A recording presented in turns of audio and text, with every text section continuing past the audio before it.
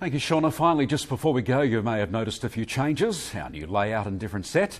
We've been broadcasting to you tonight from our brand new headquarters in Bunbury.